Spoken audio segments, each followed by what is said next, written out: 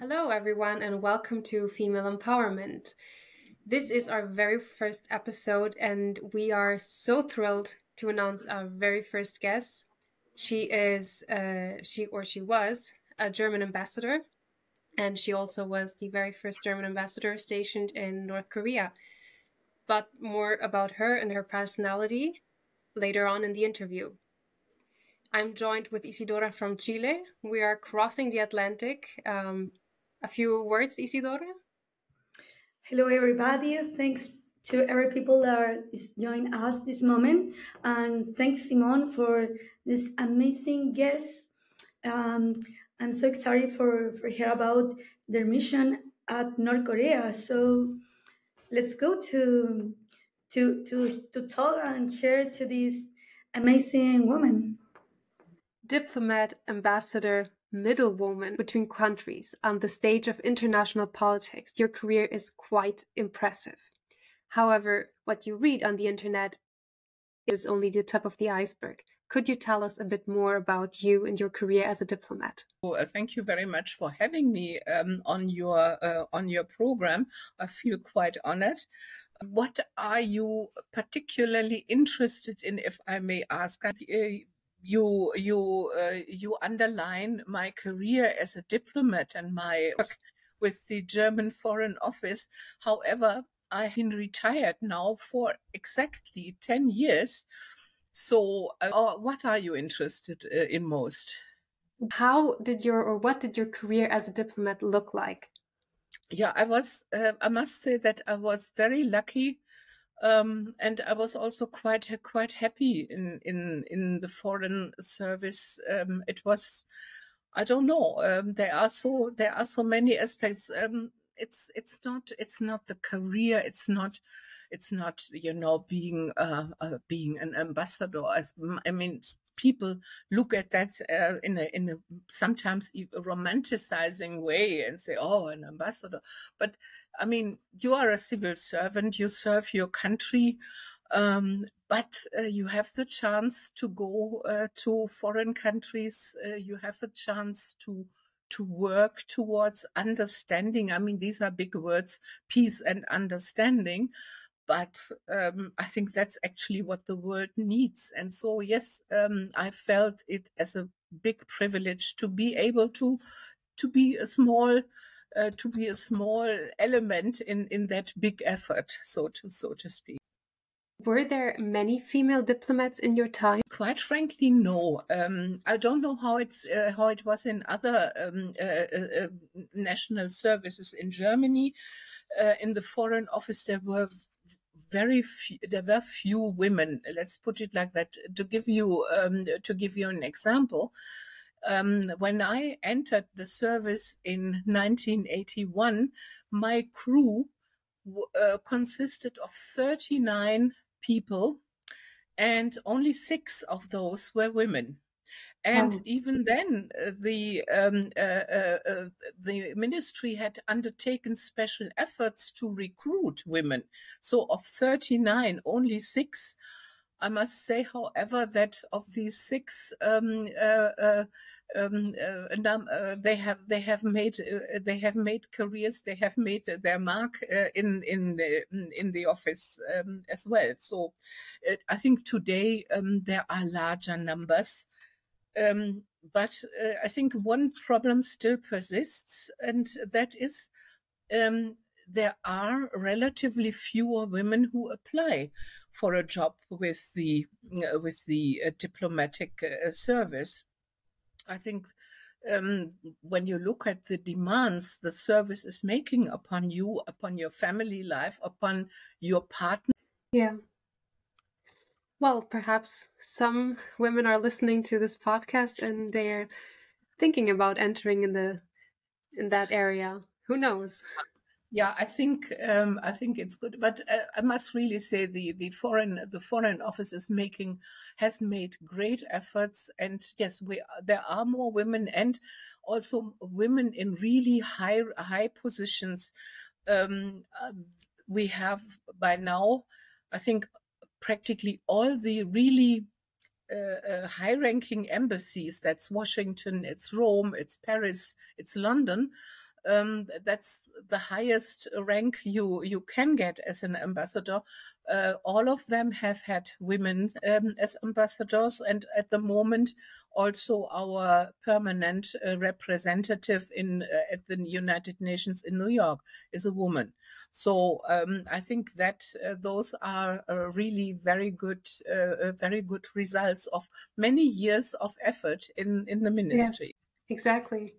Wow, that's great to hear. And you were also the first German ambassador in North Korea. Was that a great responsibility for you? Yeah, in Pyongyang, yes, it was a great responsibility in a number of ways. First of all, it was my first ambassadorship. I had never led an embassy before, and I must say this was an embassy which had to function under very peculiar and very difficult circumstances. At the time I was there, in the country, there was no electricity, practically nil. There was also no water. So if we had electricity and if we had clean water in our compound, we practically produced it ourselves. So technically speaking, it was quite demanding. Politically speaking, I must say I was lucky because I arrived as the first ambassador of a unified Germany in Pyongyang at a time when there was still an opening of the country. We were very welcome, and we were made to feel welcome. I must really say the colleagues at the North Korean ministries whom I met really did whatever they could to conform to our wishes, if it was at all possible. I must say, and North Korea at that time in 2002 was still in a humanitarian crisis. The European Union and Germany in particular were among the largest donors of humanitarian aid. And so I mean, this was already a very good basis for us to work on. It allowed us to travel around in the country a lot, to see places where other embassy people were not allowed to go, among other things. And I must underline, it was still this feeling that the country was still looking for opening for more contact also with the West.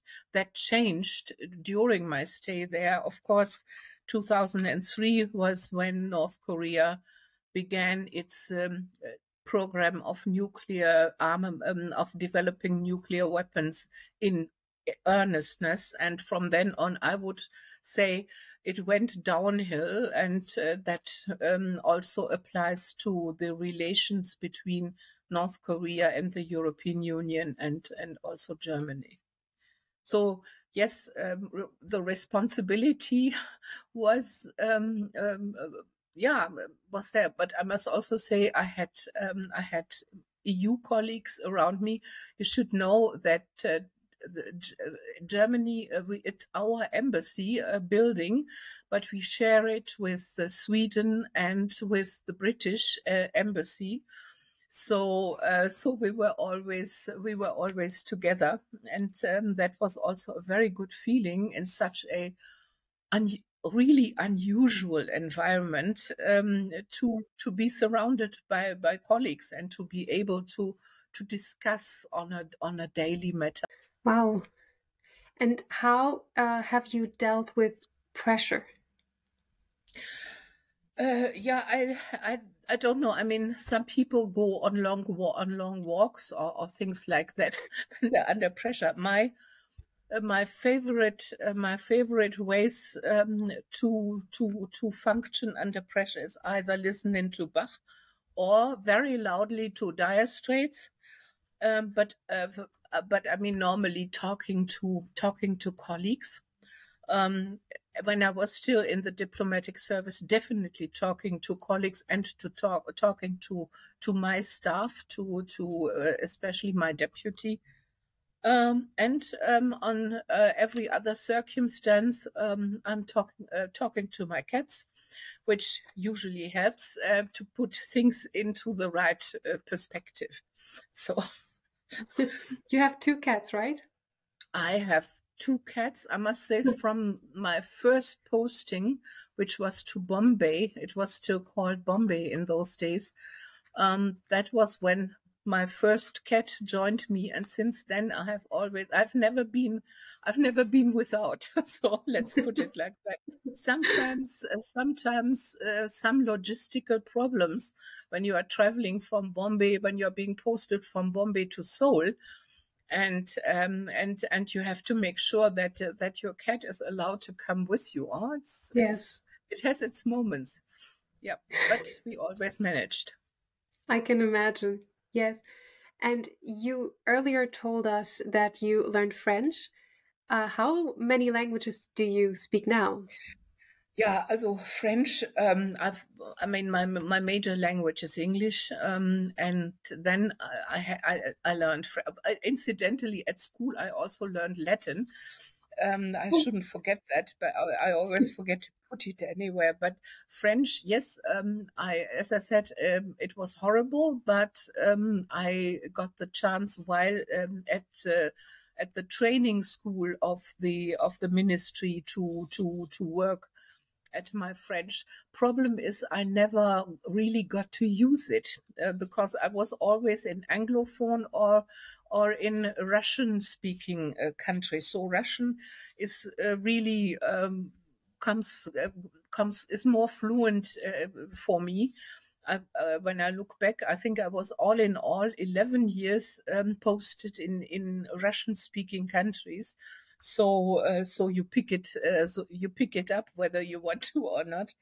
I learned some Spanish on my own because I just love the Spanish language. And since my retirement, which has now just been 10 years, I have started learning Korean, and that is what I'm doing right now. I love Korean. To me, I love it. It doesn't love me back, but somehow I think we will manage.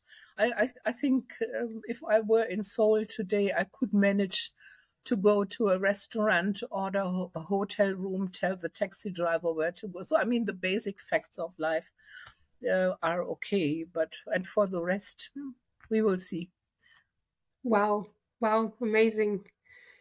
That is a lot of languages, especially if you have to learn a different alphabet, I can imagine. Yes, but at least they all have an alphabet. I mean, Chinese, I think, would be beyond me, but this is I think it's doable. Yeah. Yeah, I like it. Other people have other hobbies, but yes, yours is learning languages. Super admirable, really. Well, sometimes I have to sort of remotivate myself. But I have a wonderful teacher, and she motivates me. So that's good. Always good to have a great teacher. Yeah. That's true. Well, now we're going to the part where I'm going to ask you some more informal questions to get to know you and your personality a bit better. So we just get started. Do you prefer coffee or tea?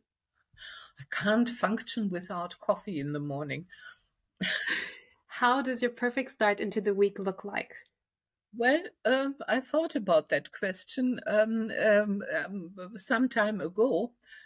I would say perfect day if the cats allow me to sleep until 6 and not just until 5 o'clock in the morning, and good news on the news, and no outstanding work on my to-do list. I mean, that would be a good start to the week.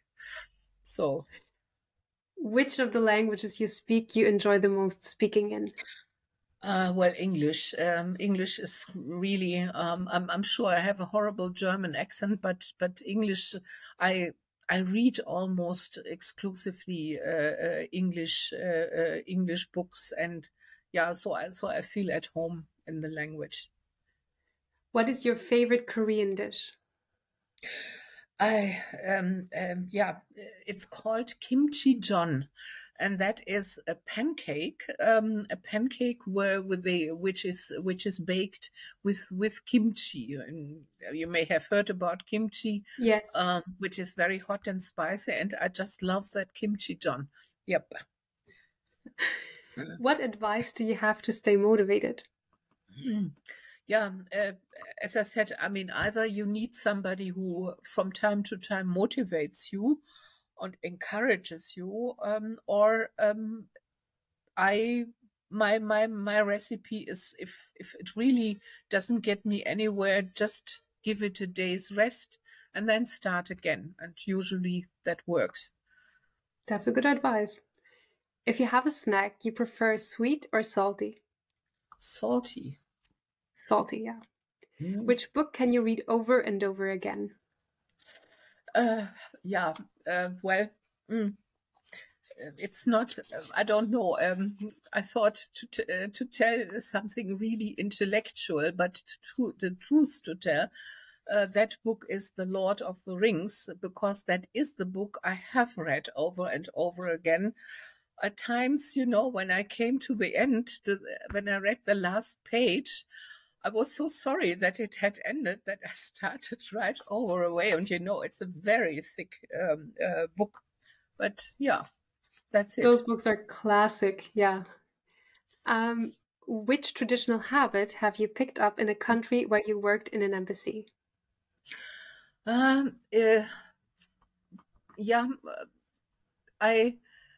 I learned that I do not really like to shake hands. I much prefer the way either in India, namaste, or in Tajikistan, you touch your shoulder, or in Korea, you bow. I must say I like all these manners more than shaking hands, which was quite nice during Corona. No? Yes. And it also is it feels like a respectful gesture.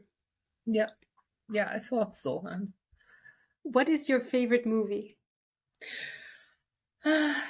difficult, but I'm not much of a movie goer. But my favorite, when I thought about it, what I had seen, it's When Hitler Stole Pink Rabbit. I Oh, really, yes. really love that film. It's a film based on a book, right? Yes, by Judith Kerr. Yes. And the film is it's a great film. The children who are acting in that film are so fantastic. It really sticks in my mind. Yeah. Which dish is a must-try in South Korea? To my mind, it is samgyetang. That is chicken stuffed with ginseng roots and then cooked in a broth. And that is quite special. I'm not saying you have to try kimchi, because if you are in Korea, you won't be able to avoid it anyway. So it will be on your dish sooner or later. No? Yes. And it's quite good. But It is. I would say it's an acquired taste rather than something you feel immediately drawn to. Mm-hmm. Yeah. Well, thank you very much for being here and have a listen to your life, your career as a diplomat. I'm sure our listeners have learned a lot, and thank you for taking the time. Well, again, thanks for having me. I don't know if I could share any really profound ideas about how to save the world with you, but I hope your listen. But I hope that it will be okay for your listeners. Anyway, thank you I'm very sure. much indeed. I'm sure of it. Thank you.